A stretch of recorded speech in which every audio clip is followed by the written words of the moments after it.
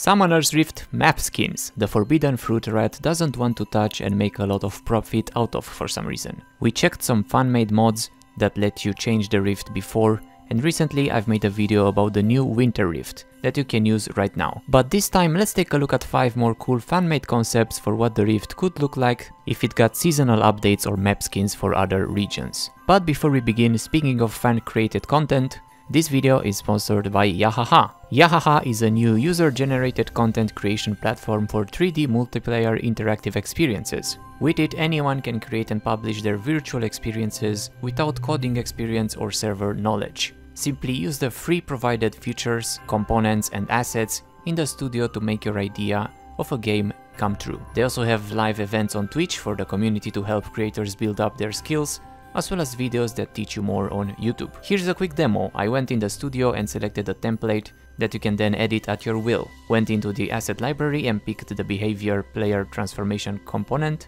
and a cat head asset and placed it into the game and gave it the component. Now I can start the playtest build of the game and the cat is in there, and since this is a prop hunt mode, I can turn it to the cat.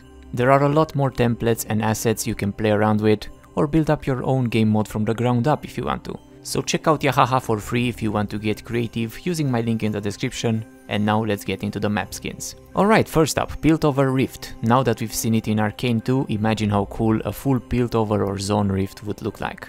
Or even better, a half Piltover, half Zone map with the Piltover having beautiful colorful and clean colors and buildings, while Zone having darker and having plagues and rats running around. Next up, a Shurima Desert Summoner's Rift. Those are two concepts made by two different people actually, one with the red buff area with the map accents and the other making a really cool Shurima fountain. Imagine an entire map in that style, with sand all over and Shuriman buildings and creatures. Anakin would hate it. Remember Nexus Blitz? Riot apparently doesn't. The mode that was promised to return this year but won't because of bugs apparently, and because they focused on doing 3 changes to Aram instead. But what if they used those nice assets that they made for it and made an entire map skin for Summoner's Rift in the style of Ionia? It would have looked fantastic. The trees and water and everything in that map looked amazing.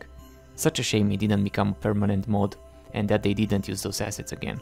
Next up, the Killery again. The person that made the Winter Rift, he also did the Bilgewater Rift last year. Currently it is not working properly, but it was awesome. Similar to the Butcher's Bridge official map we had in Aram a few years ago, it really changes everything, from the water to the trees, and adding houses around, and all the jungle monsters too.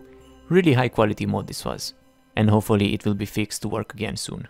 And yet another one by the Killery again that is still a work in progress, Project Rift. That is also a complete overhaul mod of the entire map that changes everything in the style of Project. Even has a damn new Project Baron model. Hopefully it will be completed soon, so show Killery some love if you want to see it done. And that's about it for now. Really a shame Riot doesn't want to do map skins themed around various regions from Runeterra, and we still play on a random mountaintop that doesn't even exist in the lore. Let me know which one of those 5 is your favorite and what other region or skin theme would you like to see turned into a map skin next time, and thanks for watching.